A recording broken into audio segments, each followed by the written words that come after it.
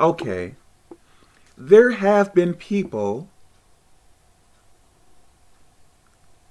I have placed much effort in helping, trying to be obedient to God.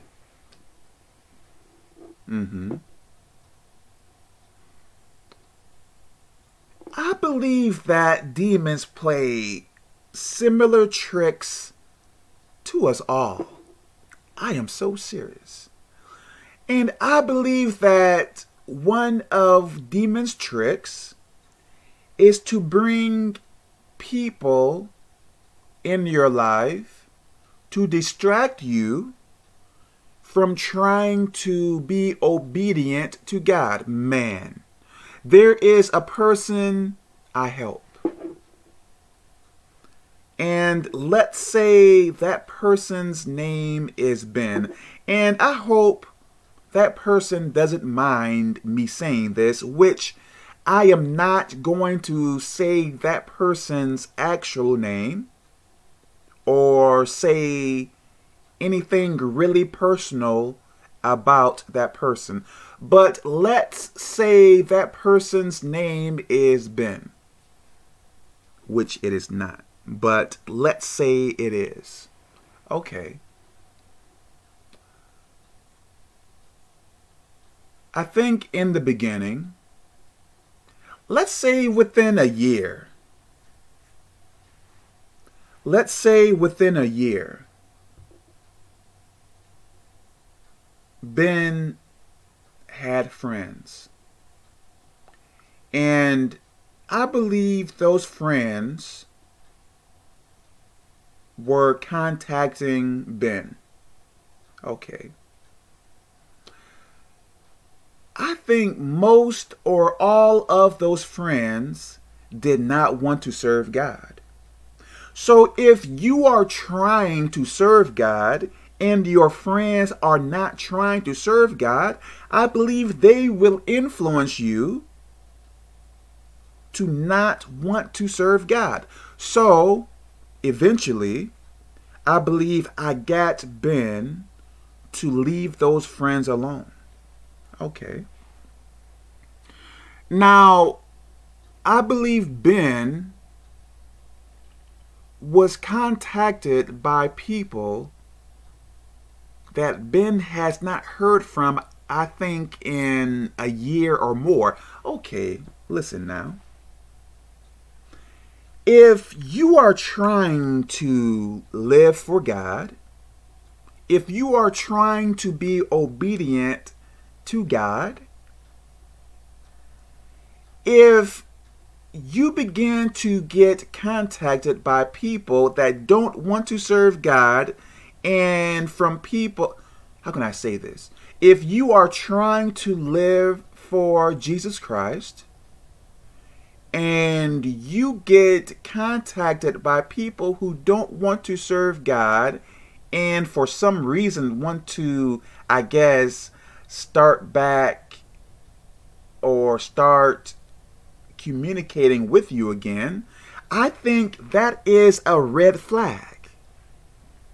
Caution, caution, caution. Right? So I believe I got Ben to stop messing with those people as well. I believe at that time, Ben knew that those people are a distraction. Listen now. I believe if you begin trying to live for God, I think demons will send people your way. Let me talk about this. I think some people are trying to get married, which there is nothing wrong with that. Nothing wrong with that, I think. Nothing wrong with it. But you have to be cautious. Let's say you pray to God about getting a wife, husband, stuff like that, right?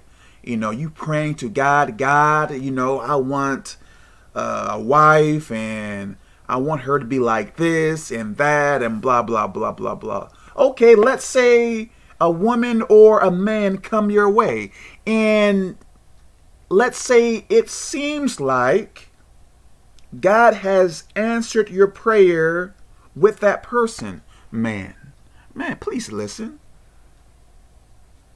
Monitor that person. Test the fruit. First, I would think, try to figure out or ask that person, do they serve God? If they don't want to serve God and you want to serve God, why get with that person? Please listen to me.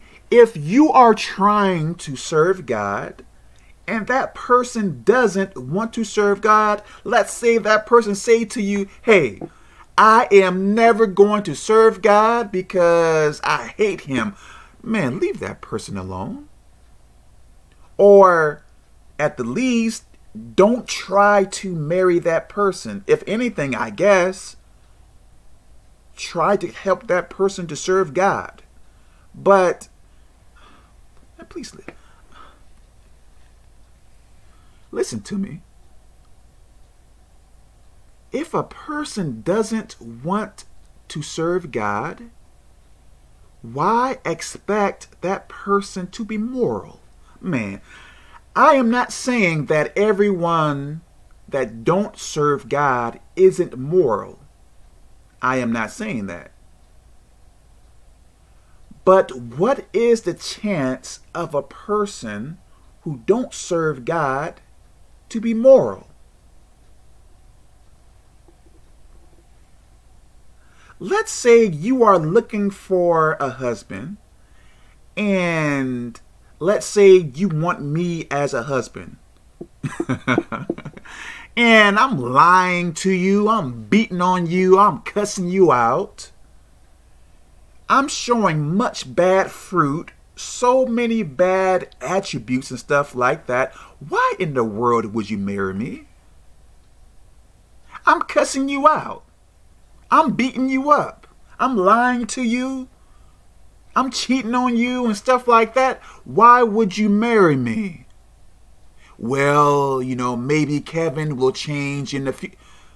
Then you wait until I change. Man, why would you marry me if I am currently doing evil? Won't I still do it when I get married to you? I think everyone that comes your way is not sent from God. Or how can I say that? I believe there are some people who comes your way that are not sent by God. I'm trying to tell you. I believe that. Monitor people. Look at a person's, I guess I can say, attributes, or perhaps their personality. Don't be so thirsty like, I want to get married now. I want a boyfriend, girlfriend now. I don't want to wait. I want to have a family now, so I'm going to ignore all the bad stuff and just hope that everything will turn out fine. What? Do you understand what I am trying to tell you? When you begin to live for God, be cautious of people. Man, let me say this. I think ever since, I forget when it was, but I think more so in the past. I don't think not so much now because I'm more cautious of it now. But I believe more so in the past. I believe I was sent people to try to distract me from trying to be obedient to God. Like, I believe I was contacted by some women trying to get me into some sexual type of stuff. I'm serious now. I'm not married. I don't have any children. Every woman that came my way, I don't think they were of God. Which I am not saying that I am like this top elite Christian man. I am not saying that. But again, I am not the type of guy that is really thirsty for a female. What if I was? I probably would have fallen long time ago. Let me say this. I have not been the way I am for a very long time. I believe there was a time when I was lukewarm or straight, I guess I can say, in sin. I don't want to be lukewarm anymore. I believe my life was horrible when I was in sin and lukewarm, which is kind of like the same thing, I guess. But I believe my life was horrible back then. I believe I tried many times living life in my own way. It doesn't work for me. It don't. This is one of the reasons I think I am the way I am now. Not saying I am doing everything right, but I am trying to do right. So what point am I making to you? Be cautious of people. Just because a person say they love God and they serve God, don't automatically believe them. If a person loves God, I believe it is going to show.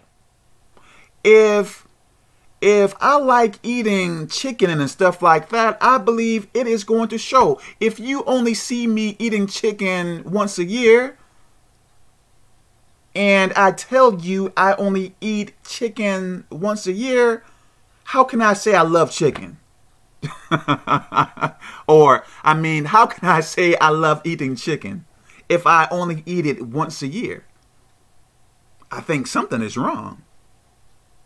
Because I think if a person say they love doing something, I think they will do it more than one time a year. Unless there is some type of problem or something, I guess. I don't know. I believe some people are not sent from God. Don't be so thirsty to want to be around many friends and many people. Don't be so thirsty to be that way, because that may be your downfall. Me now, if anything, I probably have only one friend, if that. And probably the other people are people that I may contact or help and stuff like that. Well, maybe I have more than one friend. Well, let me just stop here. God bless you.